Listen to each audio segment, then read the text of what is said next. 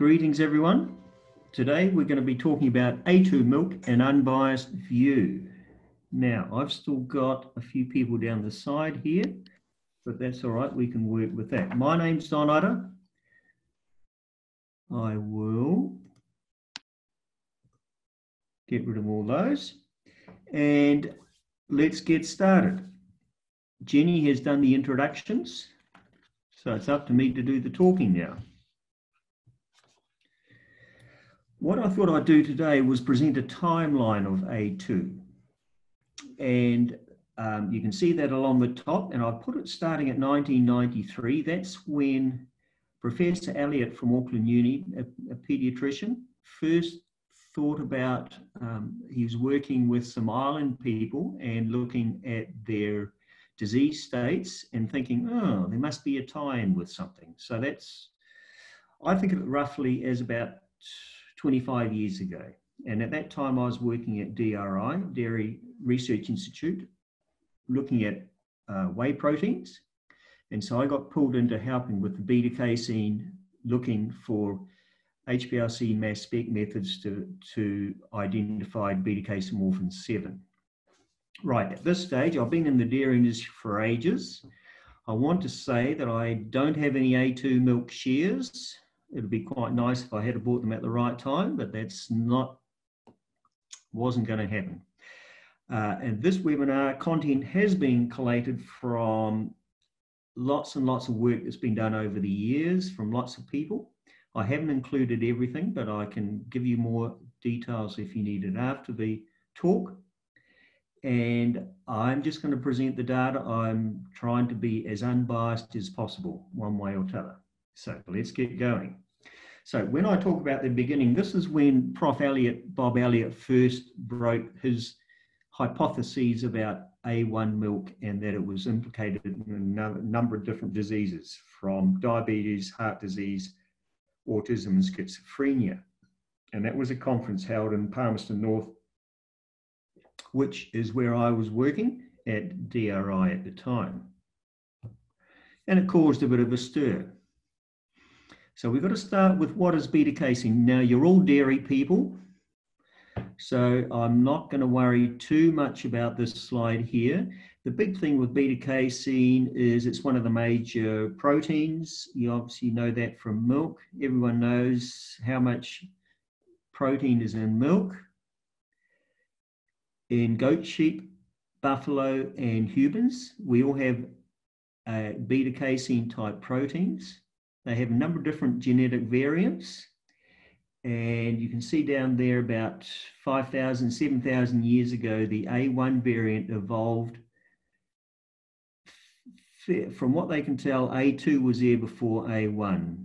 I think that's the way it goes. I could be wrong on that one. And if we look on the... Sorry to interrupt. Do you want to get your pointer? Sure. Thanks. I'm sure I have my pointer here. Whoops. Go back.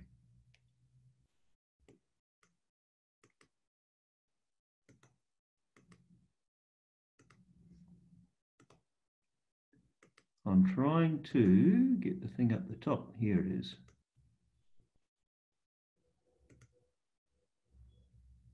There we go. On this table here, we can see the molecular mass doesn't vary much between the A1 and the A2 genetic variants. And that is because there's only one amino acid difference. Okay, but that one amino acid difference may be causing a lot of problems. We shall see. When we look at the frequency of the different genetic variants, the big thing here is that we have some cows that are mainly A2, and those are the Jerseys, the Ayrshires, the Guernseys. And then we have some that are pretty well half and half, and those are the ones that are mainly used for milk production now, such as the Holsteins. So in the US, for example, most of the cows are Holsteins. That's a mixture. There are some societies that have purely Jerseys or purely brown Swiss, which are very low in A1.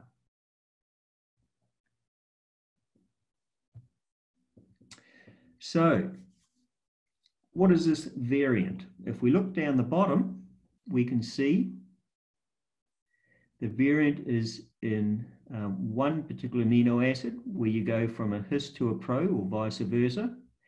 And we can ask, so what? That is, what does it do? The big thing is, if we come over to the right-hand side here, we can see that the particular molecule we're going after, the peptide, is called beta-casomorphin 7. So that's 7 amino acids. And it's to the left of this one change. And during digestion of the protein, the natural cleavage sites are between the val and the tyrosine and the isoleucine and the histine. And by having a proline instead of a histidine, you get less cleavage there. It's less prone to cleavage. So the big thing to remember here is that both A1 and A2 milk variants have the sequence there. And a lot of people get confused. They think, oh, the sequence isn't there, but it is there. It's just how it's cleaved during digestion. So that's very important to remember. So what does this beta-casomorphin 7 do? There's a number of different beta-casomorphins down here. You can see there are different lengths. They all have similar base amino acids, but they just stretch out a bit further. What are they? They're called opioids, okay?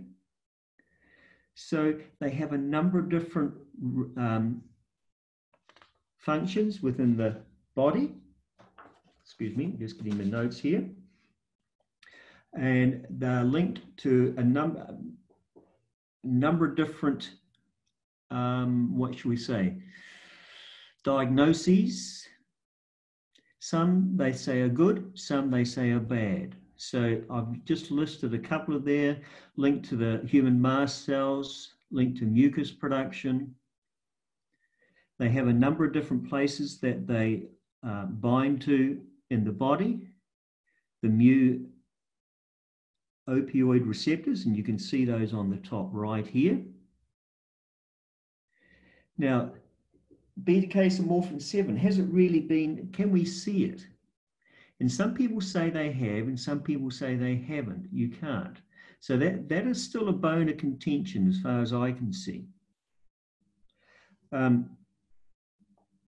Another big thing is what blood concentrations of beta-casomorphin 7 are required to have any physiological function. And we'll get a wee bit into that as well later on. So what did Bob Elliott do? He looked at this link between the amount of milk and particular types of milk that people drink and the incidence of different diseases. And I mentioned before diabetes, heart disease, autism, and schizophrenia. And what he got was he went through the different countries in the world and said, these countries, their natural population of cows are either A1, A2, or whatever. And then he did the epidemiological link up, and you can see that here. This one here is for diabetes, and this one down here is for heart disease. And sure enough, you could see some sort of trend, both there and here. And to be fair, those trends are better than a lot of epidemiological trends I've seen for some of the studies that have been looking at these things. And so he thought, maybe there's some link between beta-casomorphin 7 that can come from A1 milk versus A2 milk. So there might be some sort of opioid activity that is triggered by beta-casomorphin 7.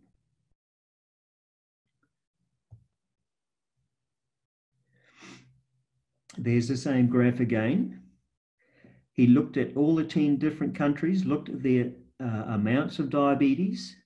He figured out there could be a mechanism here with the beta-casein 7. What you'll find with any epidemiological study is that, yes, they've even looked at completely irrelevant factors and done correlations and found some sort of correlation. So just because you have a correlation doesn't mean there's causation, and that's what I put down here. There's a lot of other factors that can be involved, and you have to be very careful with these things.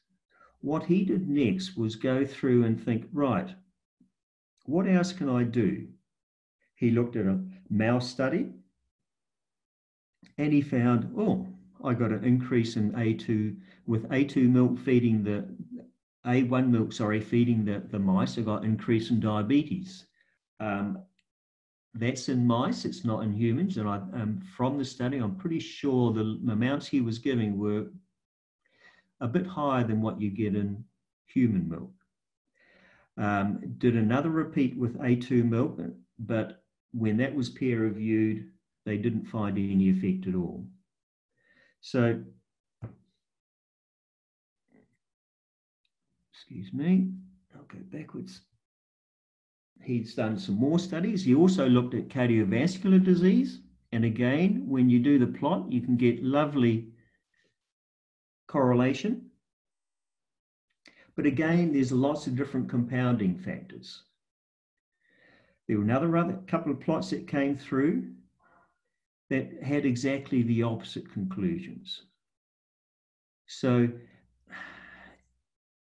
at this stage, there's no real cause and effect type results that really solidify what Bob was really saying at the beginning.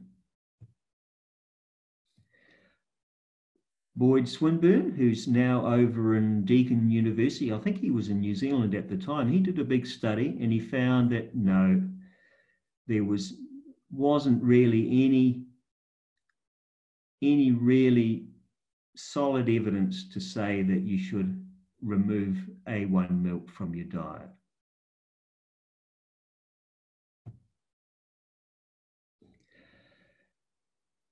We could go through and look at autism as well. Can we use milk opioid peptides and correlate it to autism symptoms? There's one group that said yes, another group that said no.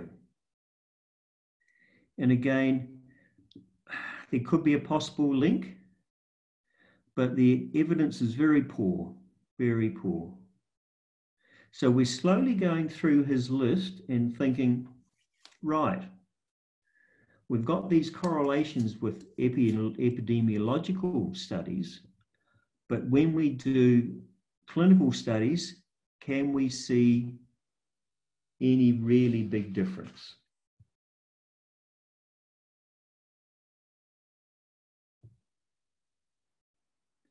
Now, another Australian, Stuart Truswell, out of University of Sydney, also did a big review. His conclusion was no convincing or probable evidence that A1 in cow's milk has any adverse effect on humans. This is 2005, so we're talking now, we've gone 10 years after Bob first put up his theories. We still don't really have any really good human clinical studies. We've got a few minor ones. We've got a few using animal models. So where does that leave us? 2007, Keith Woodford, who's a lecturer, a prof down at Lincoln University, he was a great advocate of some of this work, and he published a book called Devil in the Milk. And that sort of stirred up the hornet's nest again. And again, he was highlighting the diabetes and the heart disease links. mainly again showing the high intake of A1 milk leads to higher incidence of diabetes and heart disease. But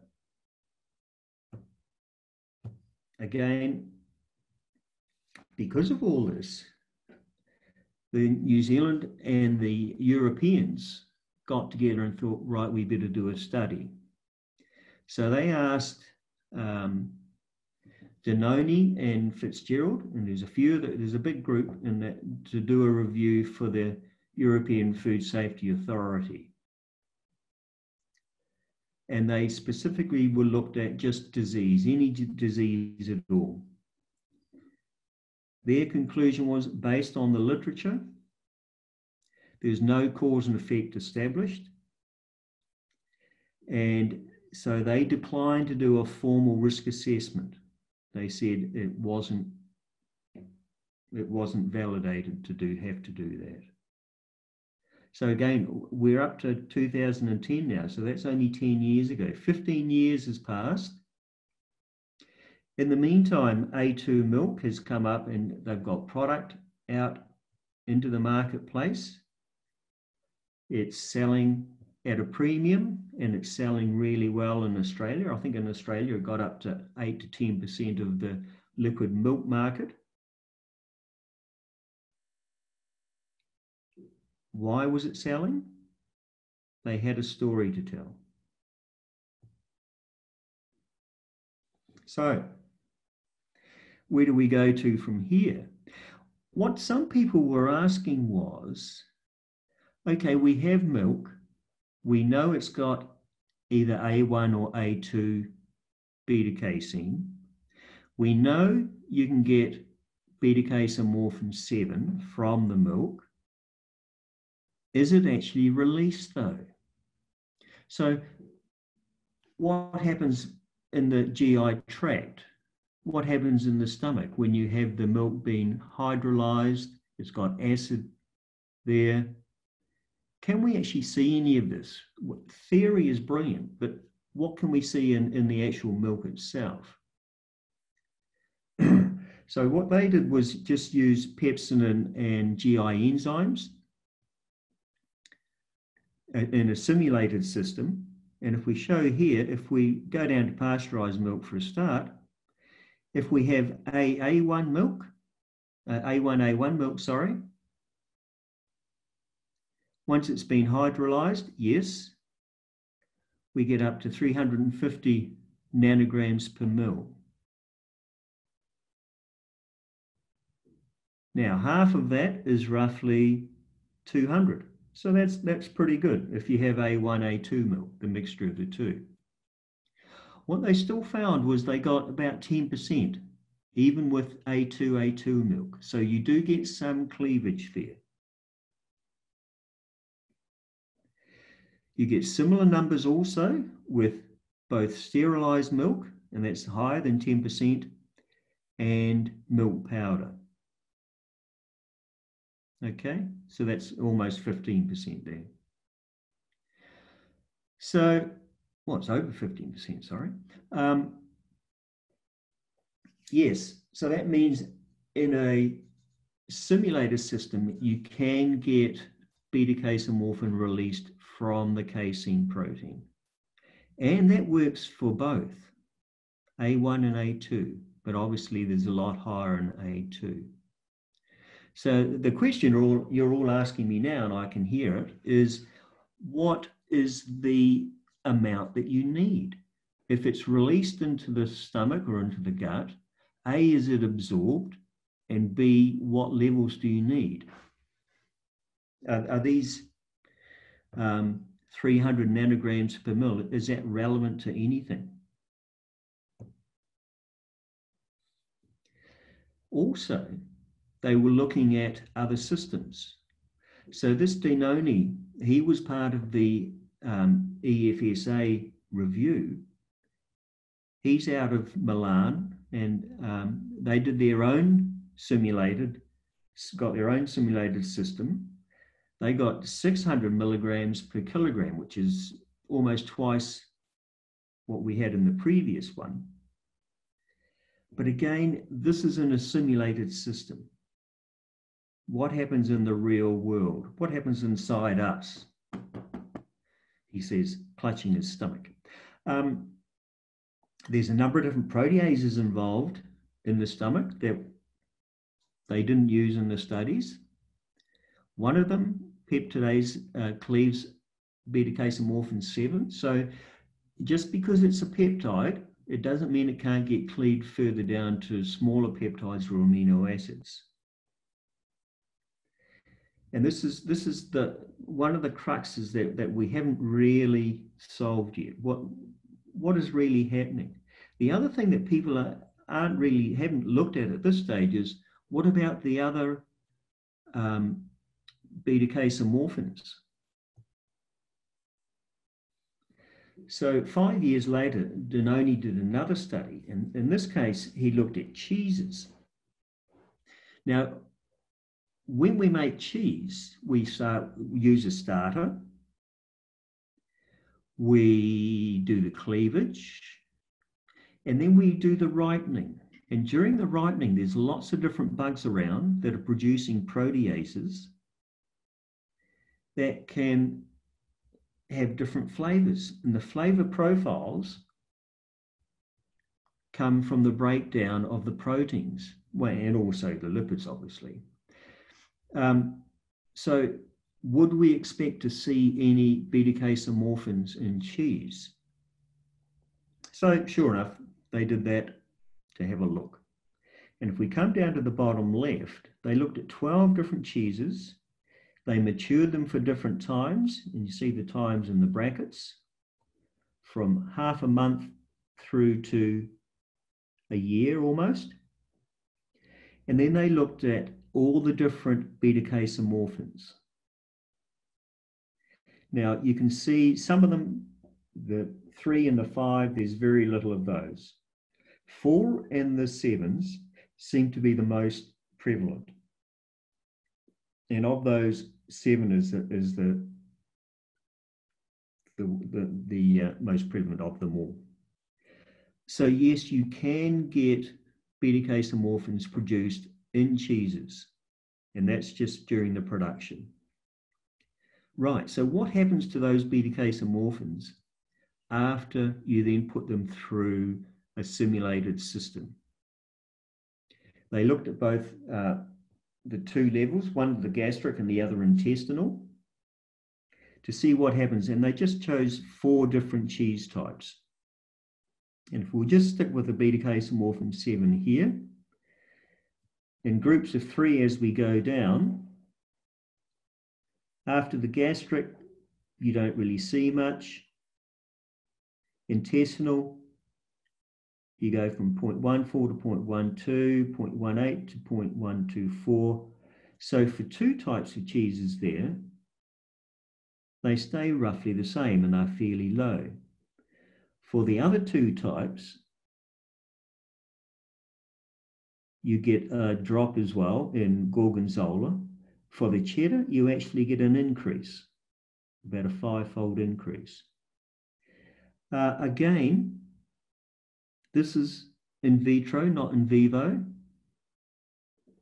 And are those levels of any significance? And can the beta-casomorphin 7 go on from there?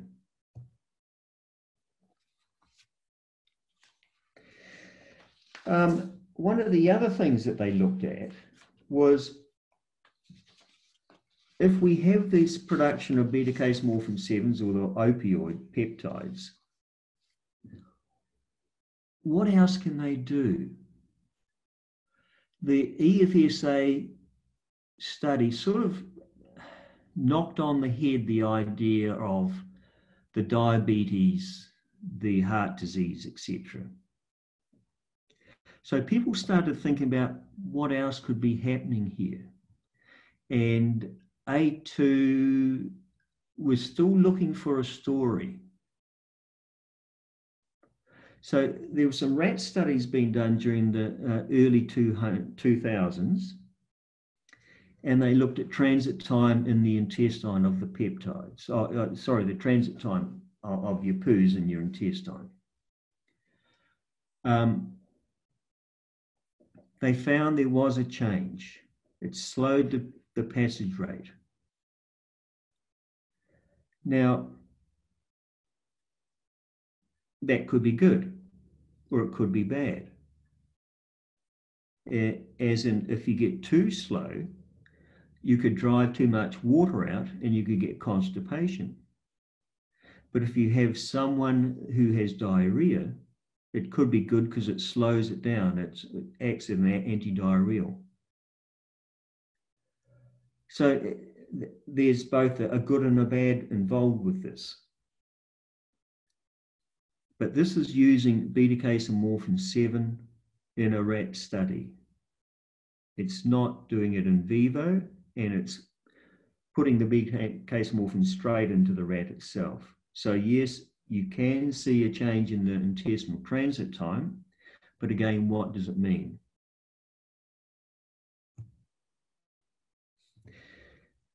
Colleagues at AgResearch, which is similar to your CSIRO, but the New Zealand equivalent, they got on board with A2 and looked at this altering the digestion. They looked at gain in rats, not in humans, and showed that yes, you do get the slower GI transit with A1 compared with A2, and also that it could be eliminated with a drug that blocks opioid function. So that to them implies that yes, it was caused by a beta-casomorphin, probably beta-casomorphin 7. Woodford from Lincoln, he teamed up with another group and they fed A1 and A2 milk to humans. This is probably one of the first human trials that I could find. And then they looked at stool consistency. And yes, statistically, they found a difference in stools from A1 to A2 milk. When I looked at this, I thought 3.9 versus 3.6.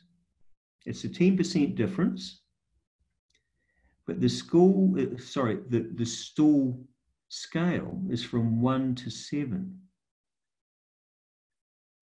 So I thought, is that really significant? And also I thought, well, the normal in a normal human off that scale is 4. So both of them weren't really far off being normal. So stats, for me, stats has a lot to do with this. There was no difference in bowel frequency, no difference, or significant difference, in bloating and other factors. So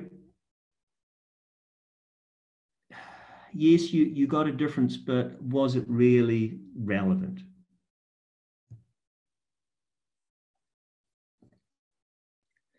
They also, in the same study, looked at inflammation,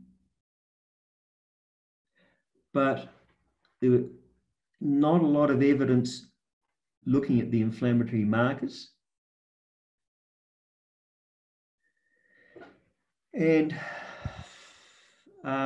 even though it was stated to be a preliminary study, the data didn't really back up too much conclusions. Now, this was an independent study done in India where they looked at a number of different inflammatory responses in the mouse gut, and they used the Th2 mediated responses. With A1 versus A2 versus A1, A2 milk, they did find a lot of different levels in a number of different markers for inflammation. They also found some that weren't changed, and they found some that were, some messenger RNA expression was also changed. So in the mouse gut, they could say, yes, we did find changes. Again, you're talking about mice or you're talking about humans, but that was a good, well done study. A2 got back into the action where they did a study over in China, and they've done 3 studies in China, mainly because they want to go there as a marketplace. And also, I think, because at that time, it was easier to get studies done in China using human intervention. The problem with any Chinese study is the Chinese don't really drink milk. And most of them have some sort of lactose intolerance. So they chose 45 Chinese Han. They all said they were lactose intolerant. When they did the urinary galactose test, only half of them tested positive for lactose intolerance. After drinking A1 or A2 milk, they talked about a delayed gut transit, which we sort of already knew about. They looked at inflammation, and there was a change in inflammation, but not a high level of significance. And they also mentioned worsening digestive discomfort and cognitive. They looked at cognitive function as a measure of basic dysfunction, basic dis-ease, shall we say.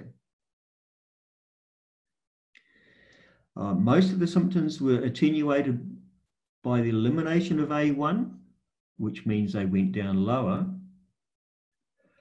But the power of the test of the whole trial wasn't great.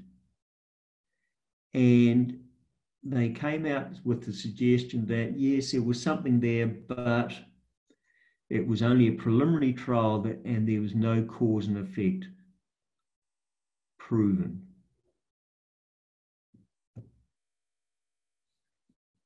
This was followed up soon after by 600 people, again, self-reported lactose intolerance. These studies have been very well designed, crossover, double blinds, randomized, etc. So the way they were performed, you have no complaints about. The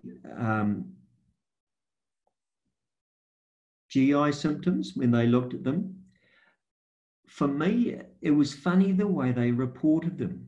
They reported them as a median. So the range was between 0 and 9. They reported medians and ranges, but not means or standard deviations or anything like that, which I found rather bizarre. They also did a comparison. They really compared they used A2 as a marker and they compared A1 against it, which, yeah, I didn't think that was the best way of going about it.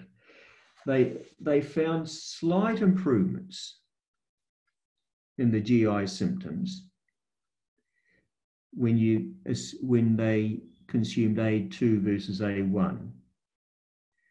But I found the treatment interventions and the way they evaluated the difference were very problematic.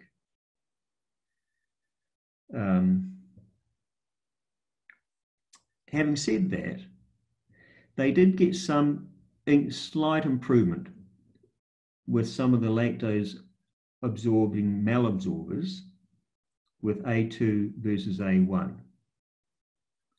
And by slight improvement, I mean you're going from, on a scale of 0 to 9, you get maybe a 1 or a 2-fold difference. And this is where the numbers they only worked in whole numbers, and it just seemed it's not how I would report a trial, and it seemed almost as if they were trying to hide something. I shouldn't say that, but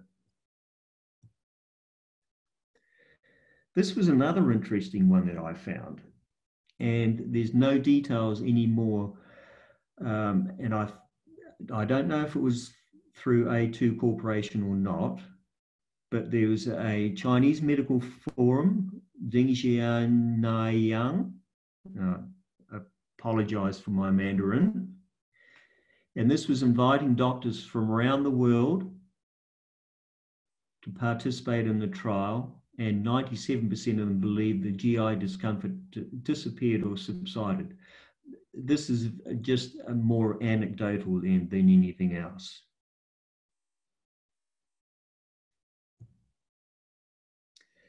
About the same time, A2 went over to the US, and I have to say at this stage that between 2015 and 2018, I had 3 years in the US working in a university over there. So I was there as A2 milk was being introduced, and I got a lot of people asking me for my opinion on A2. It was, as in today, I'm trying to be as impartial as possible. And I was quite amazed at the response from the American dairy people. They were more intrigued. They didn't really care too much about what they were trying to say. They were intrigued, A, to say, right, how can we change our herds just to get to A2 milk right from the word go? If there's something there, we want to be in on it. And the other one, which I thought was really very different to what's been happening around other parts of the world, like down where we are, is that they said, we don't really care about A2 milk if it keeps people drinking milk and it makes more people drink milk. Good on them if they want to pay the 20, 50% extra. I'd like to see the science. It'd be good to be involved with the science, but at this stage, if we just keep people drinking milk, that's what we really care about. And it was about this stage I got involved working with Dave Dallas over in Oregon, and he's going to be starting up a trial, I think, this year, depending on funding, to do some more work on the human side of it. So that'll be interesting to see how that pans out. What did A2 do over in the US? They went into Louisiana, into the state university there, and they were supposed to be doing a study, but I have not been able to find anything on it, sorry. All I found is they've produced a replacement drink powder, and you can see them doing it there. They're marketing it for people who have digestive issues, and it's for weight loss. And weight loss in the States can be quite big. So I was a bit disappointed. I thought they were supposed to be doing a big trial, but to date, I haven't been able to find anything about it at all, sorry.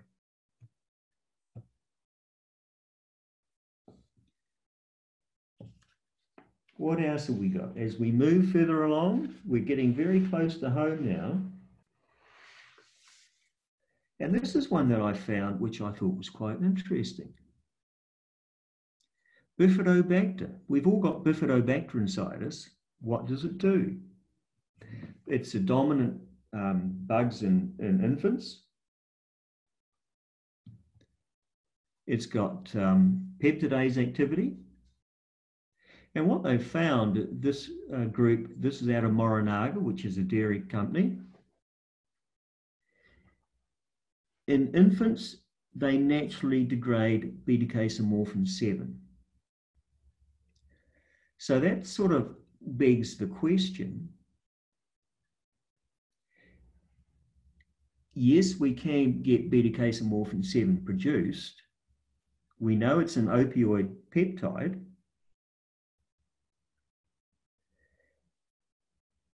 Does it only affect, or is it the effect attenuated or enhanced by babies with a dysfunctional gut microbiota, i.e. they don't have the bifidobacter there? No one's done any work on that, but I thought, oh, that's quite an interesting question.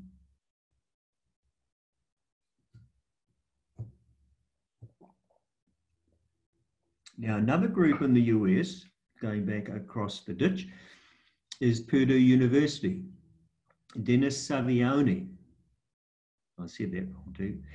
Saviano, sorry. There was a lot of ballyhoo about, yes, he was going to be doing some work with A2 Corporation as well, doing a big study. Nothing has been published on that, but I did find a master's thesis.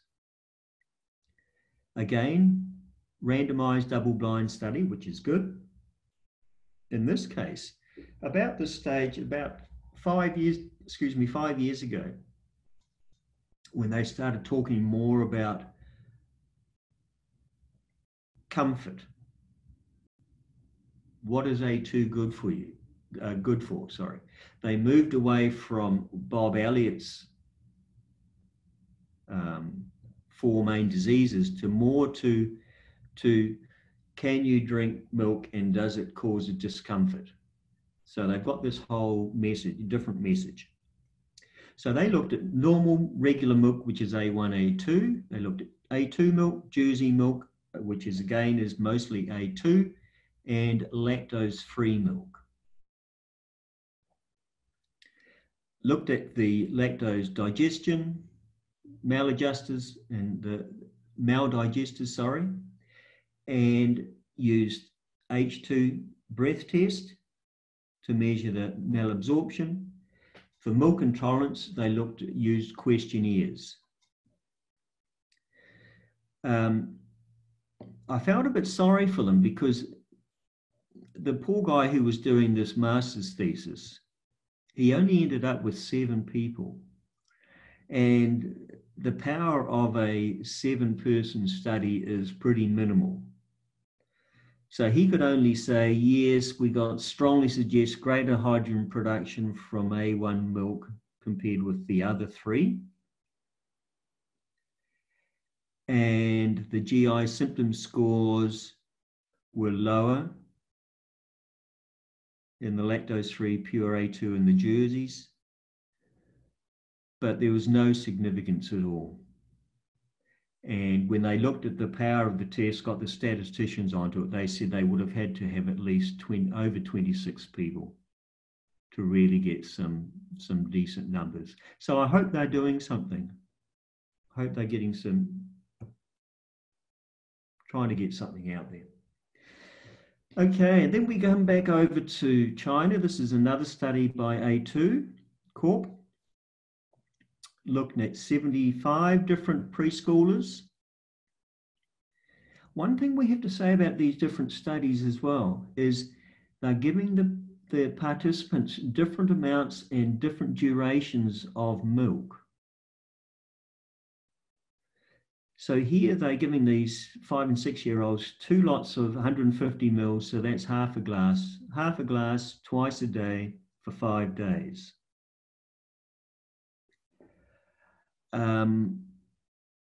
That could be problematic for people that don't normally drink milk in the first place. That could be problematic if you have any lactose intolerance, or even, well, if you don't drink milk. They had lower scores amongst the lactose intolerance people for the GI symptoms. For the lactose tolerant people, they had some varying responses. For me, I wasn't convinced about when you look at the graphs and you look at the significance. It's a nice story, but no, I guess it has to do with the people they selected, the kids. A lot of it is questionnaires. How do you get a 5 and 6-year-olds to do a really good questionnaire? Serum biomarkers, they had good changes there, and they were significant. So yes, there could be something there. But again, I thought there was maybe just too many confounding factors. Then we come up to last year, a rat study. In this case, they're saying beta-casomorphin 7 might actually have a beneficial effect on reducing inflammation. And the problem with all these things is the dosages. What do they mean? Do we get the same amount of beta-casomorphin 7 in humans? And can we really translate it to humans? Now, in the last couple of years, Ag Research and Auckland University have been doing a lot of different studies. They've got a lot, not a lot of money, but a bit of money for the government, which is being co-funded by A2 Milk. There's just a number of different papers there, and you can read those up. Most of these are, the first 3 are just abstracts for meeting talks. The last one is just about an analyzer. That's not that important. But they did the final study using 40 females, 20 that were basically tolerant to milk, some that were reported intolerance, randomized controlled trial like they all are. What do they get? When you looked at the lactose malabsorption and the digestive comfort, the A2 milk, it improved it slightly, but not significantly. And for a lot of the other factors that we're looking at, like the abdominal cramps, rumbling, etc., there wasn't a lot of difference between the two. Now, I've talked to people from Ag Research. They say that they're not going to be doing any more studies. They couldn't tell me. I asked if there were any other papers coming out, and they said, yes, there might be. I'm going to leave it there. I can't say anything else. So, bottom line, where are we with the whole story? We got lots of studies. I think it was ruled out pretty early on about the heart disease, the diabetes, autism, and schizophrenia. Yes, we know beta-casomorphin 7 is released in higher amounts from A1 milk to A2 milk in vitro. In vivo, we're not sure yet. Those studies haven't been done. Not sure how you could do them that easily. Inflammation, there's a little bit of evidence, but not much. Constipation, again, we know the transit time changes, but we need a bit more funding. And I'll put there non-biased funding. I'd like to think that all the people that are doing the A2 funded studies are non-biased. They tend to publish in open access journals, and I've looked at some of those, some of the papers. You can actually go in and look at who the reviewers are. And I was a bit disturbed in that some of the reviewers were all people that had A2 funding. So in one study, I think I can't remember how many reviewers, over half had A2 funding, which for me doesn't sit well, shall we say. So anyhow, consuming A2 milk, is it problematic? No, go for it. It's not a problem. A1 milk, if you can, yeah, doesn't worry me either. Yogurts, kefirs, stuff, other dairy products. What's the difference between A1 and A2 milk? There's a little bit of work on yogurts, but there's still a lot of work to be done on that yet. I think that would be quite a good study. what happens in the adult gut? Does it get absorbed into the body? How long does it stay intact? I mean, these are just brilliant questions that we don't know the answers for. Are there different consumers for A2 and A1 milk? Again, anecdotally, yes. You may, if you get diarrhea from drinking milk, you may change it if you have A2 milk. Who knows? But there's still a lot of questions out there. Now, I mentioned A2 Corporation have changed their claims, no longer make diabetes, etc. claims. Now they're using very soft claims, easier on digestion, may help some avoid discomfort. I can understand why they're doing it. They've got a good position.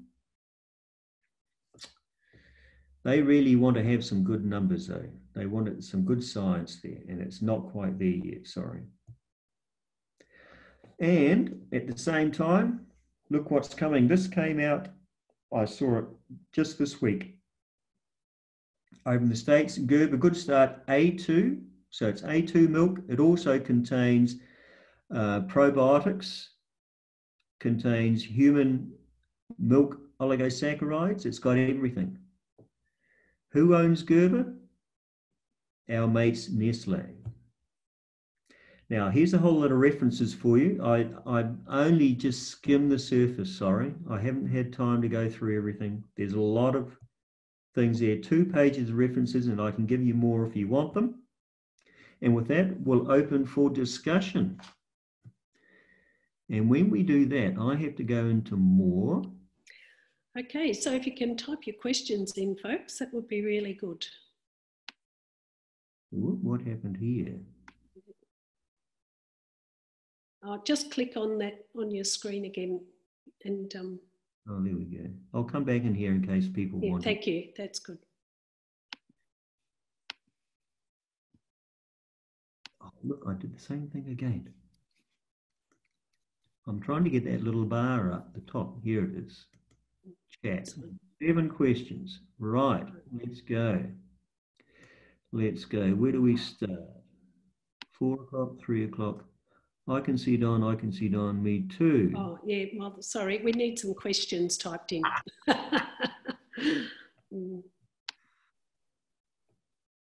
So I'll just give you there a minute. I'm sure we'd have some questions coming in. Can't have all that information and no questions. Here we are. Don, can you see that one? Rolling down. Can you provide a bit more information on the studies coming through about yogurt? The yogurt ones, what was her name? Yes, is the answer. Yogurt is compounded because you've got all your bugs in the yogurt as well. I can give Jenny some more references for that, but it was, I've only found one study, and I think we need more studies on it before we get too carried away on that one. That was from an Australian group as well, if I remember rightly. I'm very... Right. Any other questions? Yes. Lots of, yeah, give the cows given the cows are the same, just selected for the protein, what are they? Well, this is brilliant. A good question, because... Can you read out the question properly, please? Sorry. Lots of detail. Given the cows are the same, just selected for the protein, what the significant price difference? Is this due to yield from the breeds or volumes produced? A2 have purposely placed their product as a premium product, and they're working on the basis if people want to buy it, good on them. There's the cows are just normal cows. They've just been selected for the A2 variant of beta casein.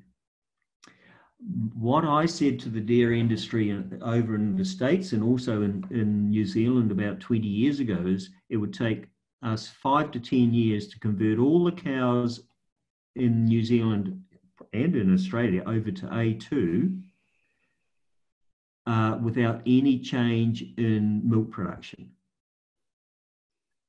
It's easy, very easy to do. A2 Corporation had the patent for testing whether a cow DNA was A1 or A2. So they tied it up a bit that way. I developed a HPLC mass spec method for doing the same thing.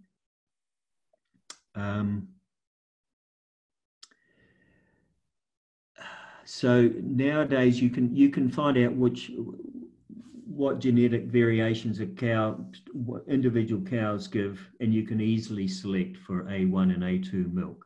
Sorry, I'll come back down. When we have marketing like this, does it not run the risk of discrediting traditional milk and potentially detract from the inherent good in milk? This is a philosophical question, and that's why I like the Americans' response, where they say, well, the Americans took them to court pretty soon after they got there about their claims, even though they're very, very soft claims, to say you can't say that. But at the same time, they're happy for them to be there if they're increasing the volumes of milk that everyone drinks.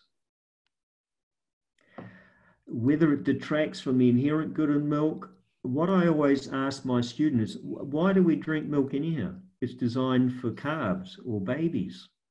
We're grown people. Why do we drink it?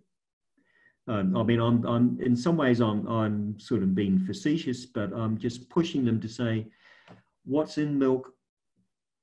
Why do we drink it? Etc. etc. I don't know that detract from the inherent good. Yeah, I think a lot of people can see that they don't really have a strong case for making really good claims. They're just very soft claims. Great presentation. Next question, sorry. Great presentation and array of slides. How do companies make such claims without substantial evidence, especially in human studies? Again, they've been very careful with their, let's get out of here, with their marketing.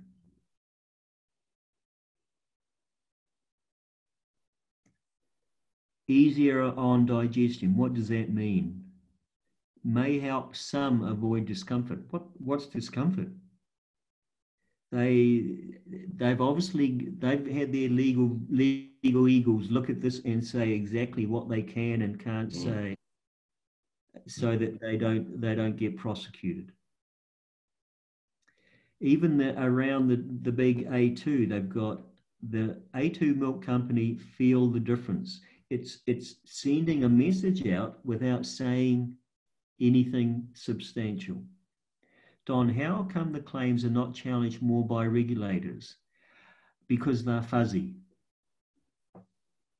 Simple as that.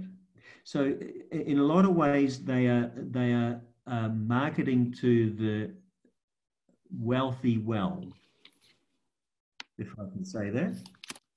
But at the same time, as a scientist, there are some things out there that maybe are good. We can't poo-poo all the evidence. And as the Americans say, well, if someone who hasn't drunk milk drinks this and thinks, oh, it's good, I don't get any complaints at all, I'll keep drinking it and I don't mind paying the premium, well, good on them.